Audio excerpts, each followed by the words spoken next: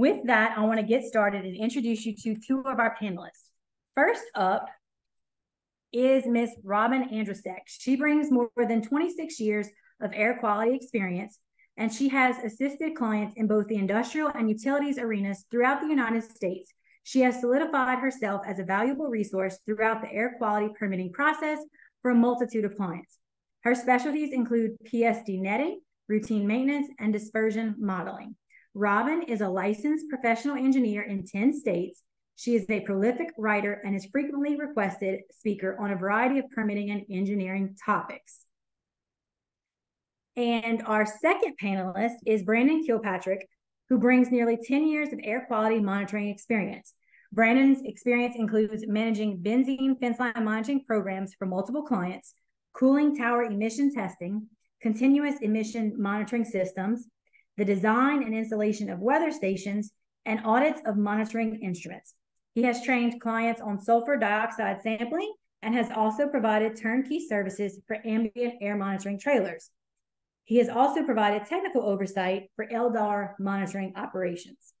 So now that you know a little background about both of our panelists, I'm going to turn the floor over to Robin to give you an overview of the proposed provisions. Well, thank you very much for attending, and let's dig right into the regulation.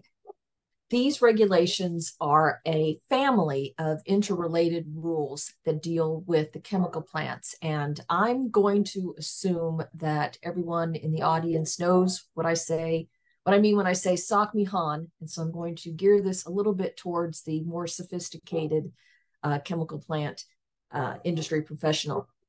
The interrelationship of these regulations requires that any update is going to affect several regulations, not just one. By updating these regulations, EPA has a goal to make a meaningful reduction in some of the pollutants that are of more concern when we get them into the air. Looking next at the chemicals that these rules specifically address, the triggering chemicals are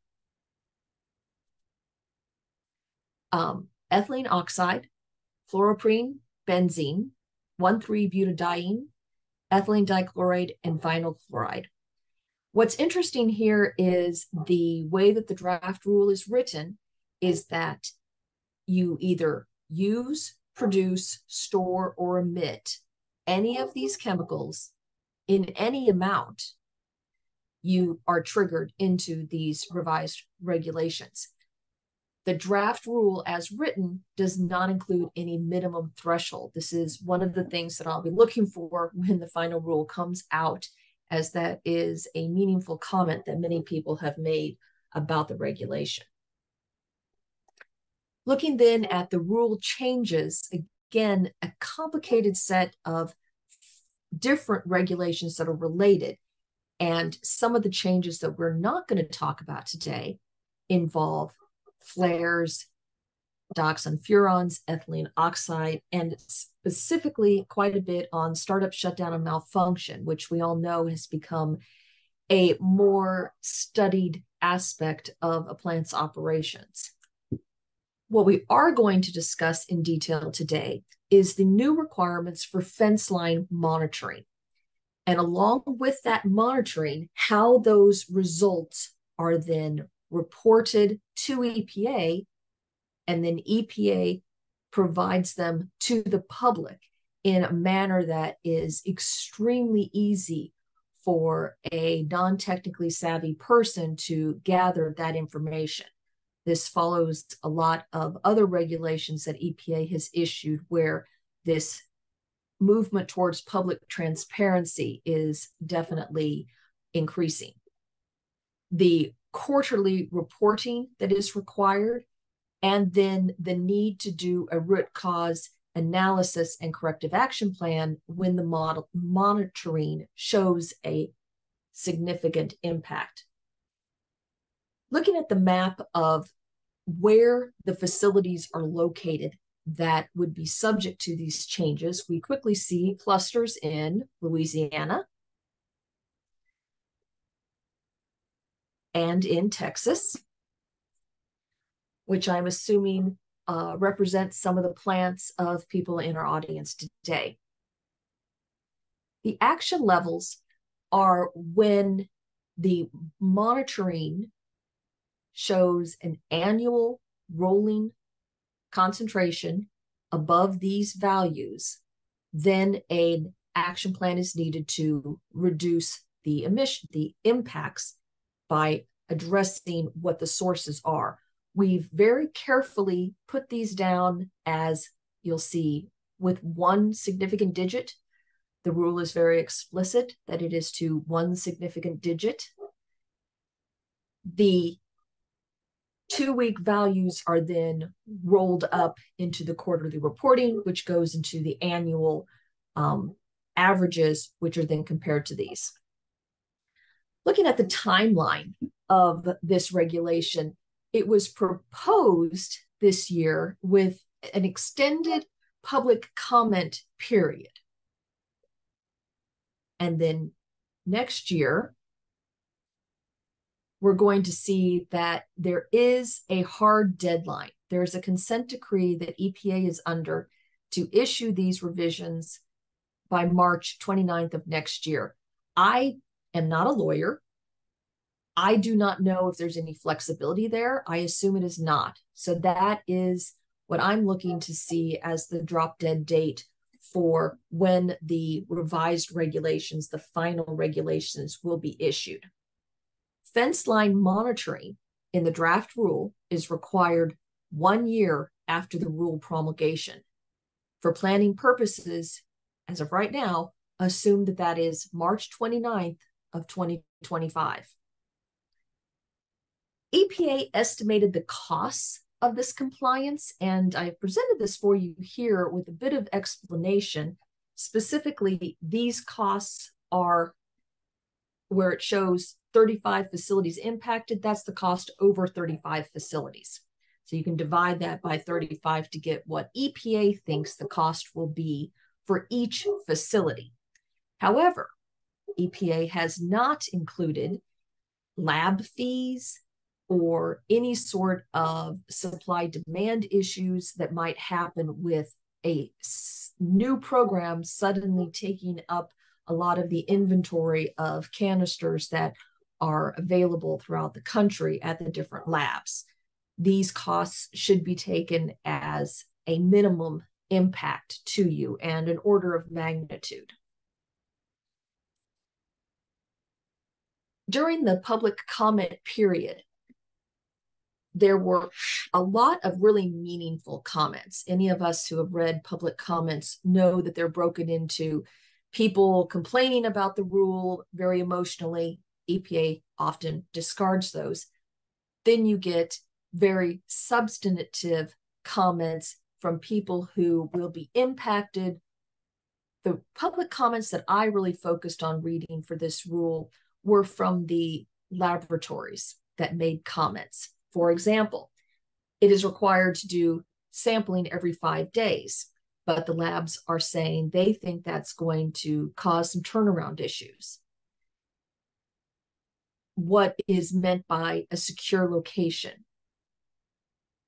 Moving the canisters could disturb wetlands. There's some issues with the actual methods that are used, 327, for example, that Brandon is going to get into.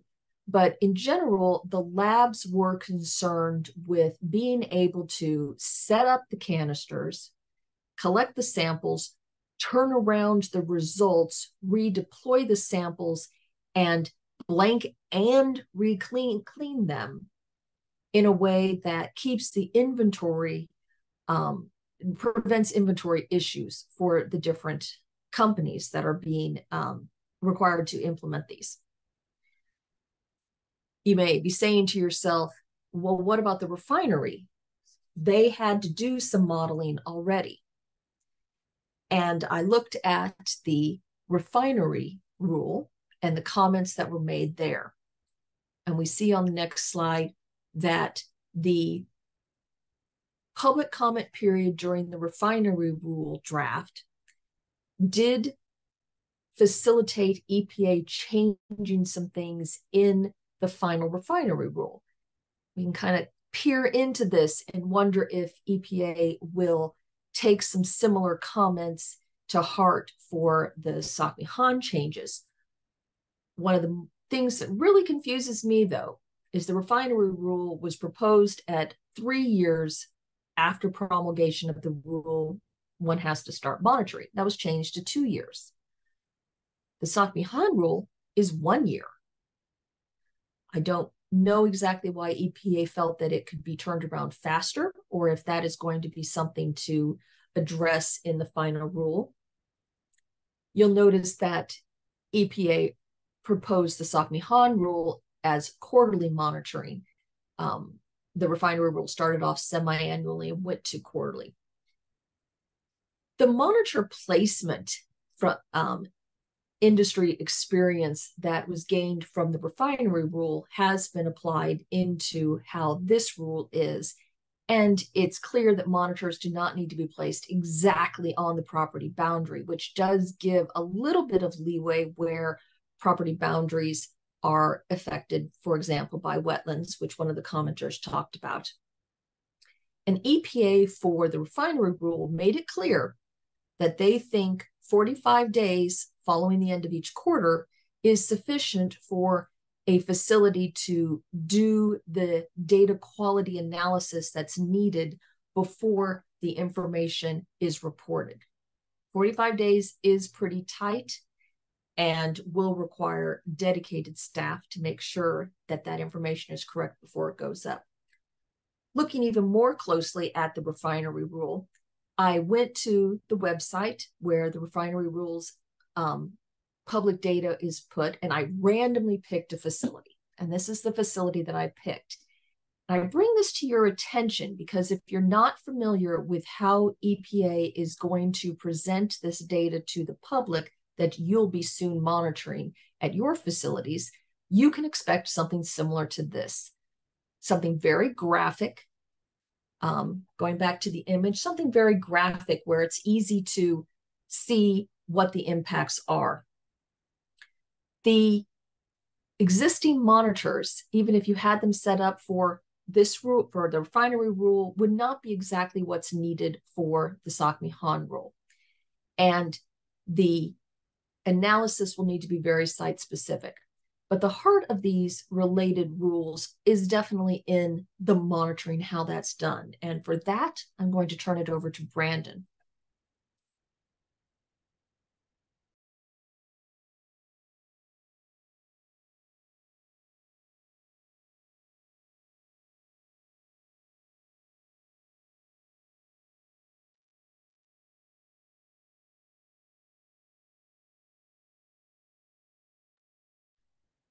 Thank you, Robin. I appreciate that. Sorry, we're having some technical difficulties here.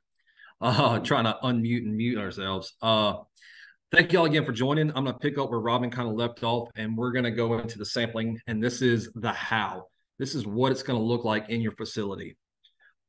Picking up from where Robin left off with maybe modifying your fence line might not meet the monitoring criteria with these components entering this rule. You might want to look at your intermediate points and your sources closest to your perimeter, your fence line boundary. You know, anything less than 50 meters, you might need to implement an intermediate monitoring station or shelter.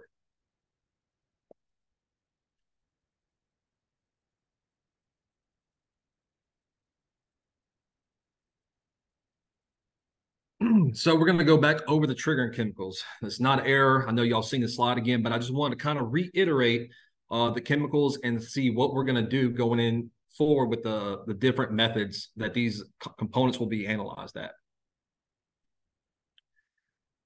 All right, jumping right into method 325A. You can see that these components listed are going to be used with this method 325A. A minimum of 12 shelters evenly placed along your perimeter. And you might wonder what a shelter is. Well, if you look at the top right-hand corner, there's a pretty little pictures of what these monitoring stations or shelters look like. let me back up a little bit. I joined AIR several years ago, and it's been a while. And when I first got into AIR, I realized two things: the acronyms, and then the multiple words used to describe the same thing. I'm gonna try to keep y'all sanity by keeping one description of this, but if I go into monitoring stations, sorbent tube shelters, or just shelters, know that I'm talking about the same thing. And with that, I'll keep on going. So these are going to be placed evenly spaced along your perimeter, a minimum of 12. Intermediate shelters may need to be deployed with sources less than 50 meters away from that perimeter. The shelters are going to house these stainless steel sorbent tubes. These stainless steel, that's a lot of S's. Stainless steel sorbent tubes have an active charcoal inside of them, and then they're capped off with this diffusion cap. It's a simple screen to keep insects, bugs out, and try to keep moisture out of them as well. The sorbent tubes will be collected and deployed on a 14-day rotation, give or take minus or plus a day. EPA allows plus or minus a day for any unforeseen events that may happen, weather, hurricanes. We have a little wiggle room there, so it's not on that day exactly. So 13, 15 days. Then once the sorbent tubes are collected, they will be sent off to the lab with the chain of custody, and this is going to be for the analysis. So you might be wondering, what is method 325A and what is method 325B? Well, it's simple as this. The 325A is the field component. This is what Providence does. We are going to help shelter determine your shelter locations along your fence line. We are going to install the shelters. We're going to collect and deploy the samples bi-weekly. The 325B is the lab component. This is everything the lab does. The cleans and preps the samples, puts the charged charcoal in the sorbent tubes. They're the ones who are going to give you your analysis using the GCMS. Moving into 327. Now, this is going to be the most labor-intensive one. You can see the two components that this falls into this method: ethylene oxide and vinyl chloride. And method 327 is simply, if you're familiar with a TO15 sample, it's the same basis as that in the field. It's going to use a 6-liter canister that will be cleaned by the lab with a pressure of negative 30 inches of mercury. And what that's going to do is that's going to be deployed. They got several different ways that they come, either a quick connect with a regulator, flow regulator, or flow regulator with a valve. So either way, they're going to be opened up and go for a 24-hour period. Now, this 24-hour period is going to require somebody to be on site to deploy this canister and then also come back the next day to pick it up. The proposed is to have 8 canisters equally spaced around your facility on a 5-day rotation. As Robin noted before, the labs are concerned about turnaround time with this. And, with having so many canisters out sampling at the same time, the rotation may get hard. So it's something we're looking at closely. And then the canisters may be required to move. This is not going to be an easy done. You can't just move one and keep them evenly spaced. So you're going to have to look at your facility as a whole if you would like to move them around. So we keep that even spacing between each canister.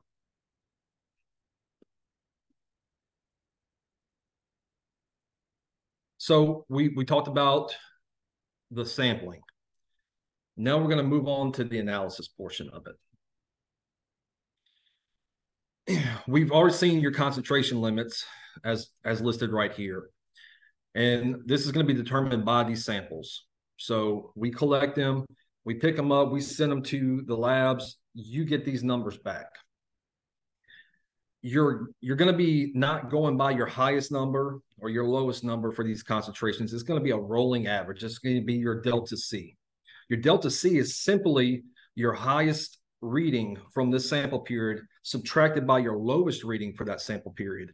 And therefore, you get your rolling delta C in micrograms per cubic meter.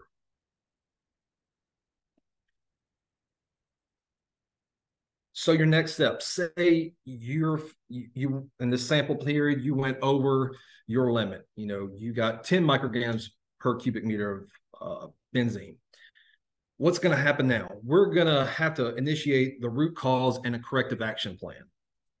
What does this look like? And initiate your root cause analysis is, I will just give you a little background on what we've done and how we've helped facilities.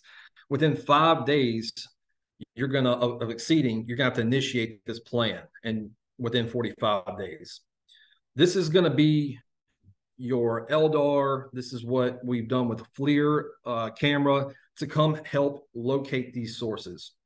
We've helped clients in multiple ways and been able to troubleshoot pretty easily, but it gets difficult because there's a time lapse, right? So you have your sample event, and then the turnaround time isn't always quick with the lab as you would like. So where did this source come from? Where did this hit come from? Well, if that can't be determined, then if it can't be determined, the root cause of exceedance within the 30 days, it's going to be required that you use a real-time gas chromatograph to find the cause. This is a lot easier said than done.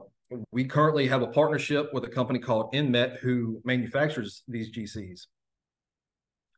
And with that, they're built as sold. So they're not sitting on a shelf just waiting for you to buy them.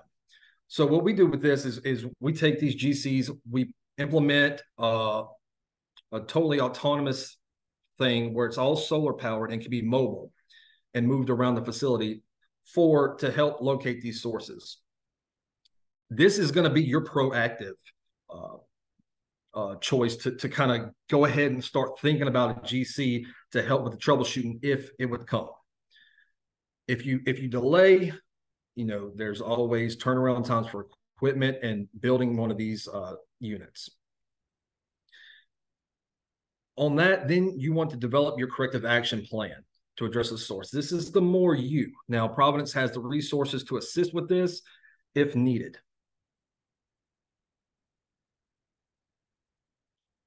So after you get your data, and this is triggering data, this is your good data, everything is going to get reported to the EPA on the quarterly basis. So from every sample period, the public will have this at their fingertips. They will post it to, if you look at the bottom right corner, this is a screenshot of the EPA's website and what the public has at their fingertips.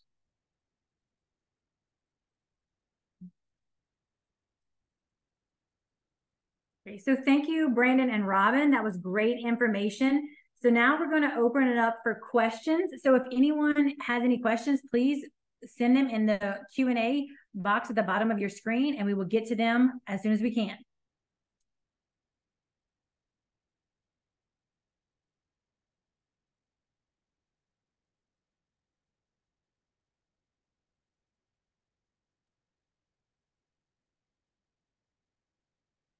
While we're waiting for a question to come in, I might add, build upon Brandon's last point about the public data. My experience with the power industry, which has been presenting data to EPA, who then publishes it to the public, is insightful for this industry because making the data very transparent makes it extremely easy for any intervener group to understand the details of what's going on, which can open up a lot of questions to a facility. So making sure your data is correct is going to be critical to keeping your facility from protracted questions and answers from the public. Yeah, thank you, Rob. We did have one question from Mark and asking where we can get a copy of the presentation. This presentation will be posted to our website at providenceeng.com. under the resources tab. If you can't find it there, please feel free. You can email Robin and I, and we can send it to you. Okay, so there's another question from Chris, and it says, so all Fenceline monitoring for benzene is by manual collection of samples for lab analysis, no online monitoring?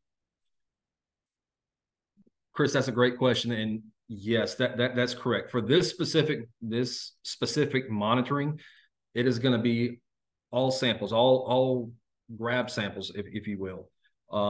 There's not any real time a part of this, but if we go back to what I said about being the proactive and using one of these mobile GCs, you will have the data at your fingertips as it's a real-time monitor. There's a dashboard that you can create, and if you want more information, please email me and I can get you more. Okay, and we have another question from Clint. He asked, how is the annual average calculated again? I'm assuming we're going to be talking about your delta C for, let's just call it benzene. If that's the question, then you're going to get your delta C first, right? So that's from your sample period. You're going to take your highest concentration value and subtract your lowest concentration value, giving you your delta C. That is going to be the average ongoing per period. And I'll add to that you'll have these monitors are going out every 2 weeks. And so those are the values that will then be added up or put into that annual average. Yeah. Okay, we have one other question from David. He asked, do you find the boundary of your site fence line versus owned property?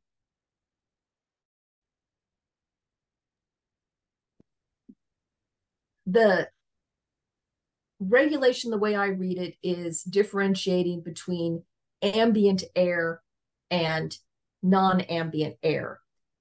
I did not see where the regulation put it in terms of dispersion modeling. In dispersion modeling, we deal with the physical barrier as the fence or the delineator between ambient air and non-ambient air. I think that this is one aspect that may need a little bit of clarification in the final rule.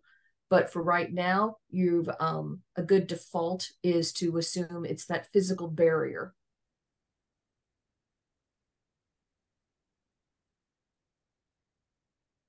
Okay, so we're going to leave the Q&A session open for a few more questions.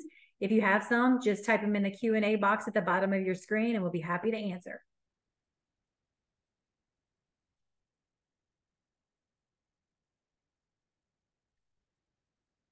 Okay, so we have another question from Chris, and it says, it sounds like upfront capital investment would be just to install these shelters. Do you have a cut sheet on what these look like and any requirements for install, an approximate cost per install? Chris, yeah, there is an upfront cost for these shelters. We can certainly get you a spreadsheet of what the cost was or would be for your facility. It requires a little bit more in depth, getting quotes from labs and all of that. But I would be happy to talk with you further. Please email me again, Brandon Kilpatrick at providenceeng.com, and we can start talking about costs and everything and what it's going to look like for your facility. And if you're looking for an order of magnitude for the cost, you can look at the EPA values, which are probably going to be the minimum that you would be required to outlay. Okay, we have another question from Richard. It says, how do you eliminate bad data? You have 8 samples, 0.1, and in the middle a sample at 19. 19 is probably false. However, that would be your highest number and throw off your average.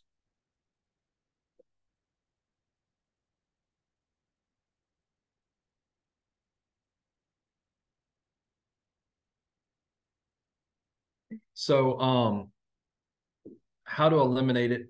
There's really no way to eliminate that. You know, once you get that back, you can call it skewed number, or try to find the trigger that set this off.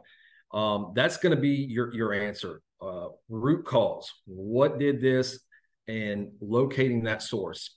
We've had where we had clients have one of their maintenance trucks went and parked right by one of their shelters and had a high hit on it. Well, they went out, I think, a couple days later and was trying to figure out what the cause of this was. And they noticed the maintenance truck parked right by the shelter, causing the hit. They reported that to the EPA, and as I understand it, everything was understood. There was evidence of it, and it was reported along.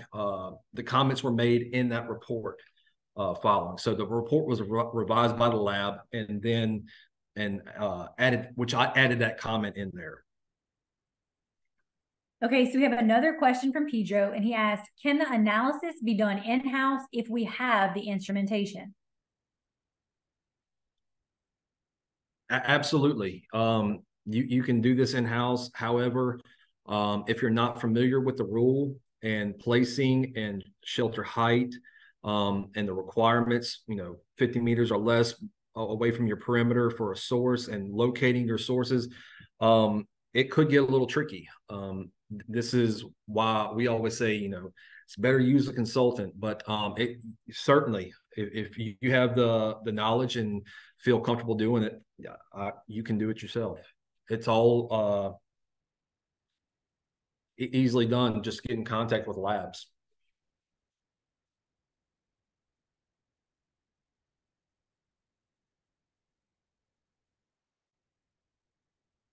Oh, Pedro clarified and said he meant lab samples, if they have a lab in-house.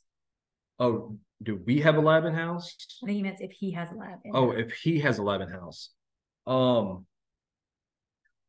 I am unaware of anybody bringing this to my attention. So that was something I would have to definitely look at. I don't believe off the top of my head that would be an issue, but I've never had that request before. So it's certainly like something get back to you and let you know.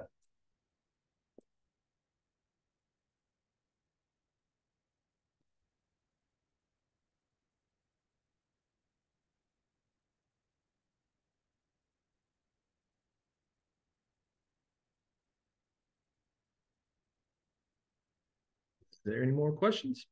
Yeah, if anyone has any more questions, send them in the question and answer box. And again, if you have any specific questions that you think about after the fact, we have Brandon's email address as well as Robin's email address on the screen, and they'll be happy to guide you in your questions and provide you with more information.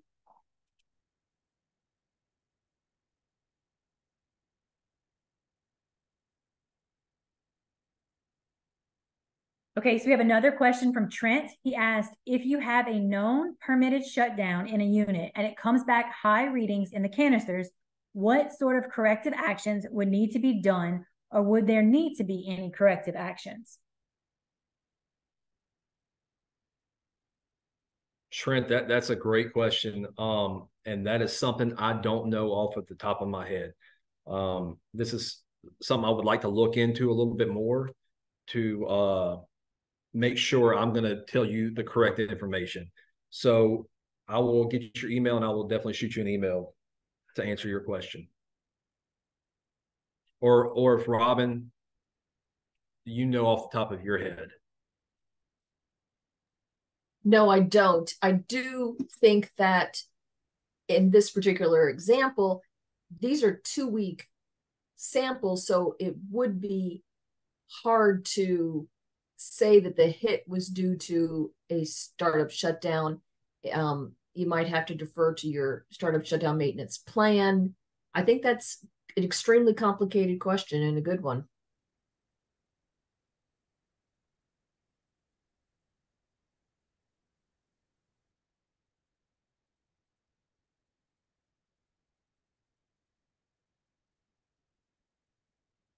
I would like to point out when Pedro was talking about testing the samples themselves, your in-house lab would have to be accredited. Make sure that process was applied to the in-house lab, just like we would only be able to use an accredited lab that we send our samples out to. Thank you for answering that, Robin. I appreciate it. Okay, guys, we're going to leave the question and answer session open for a few more minutes, just in case there's some last minute information or questions or clarifications that you need. And also, as a reminder, this webinar will be recorded. So if you want to reference it at a future date, you can. It's at our Providence website under resources, which is www.providenceeng.com/resources. And if you've registered for the webinar, I'll go ahead and just send a link out to the recording. That way you can share it with your facility, with industry partners, anyone that may be interested in this information. Again, Brandon and Robin's email address is on the screen. And we'll keep the Q&A open for a few more minutes. Y'all all had very great questions. So I don't want to cut it short and give you guys the opportunity to ask anything that may be on the top of your mind.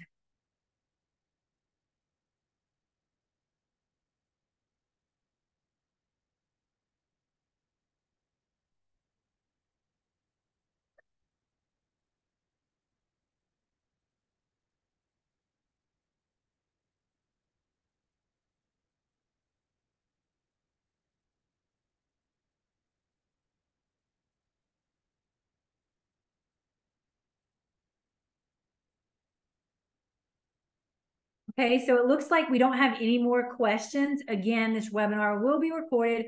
We will send the link out to you. If you have any specific questions after the fact, please just email us.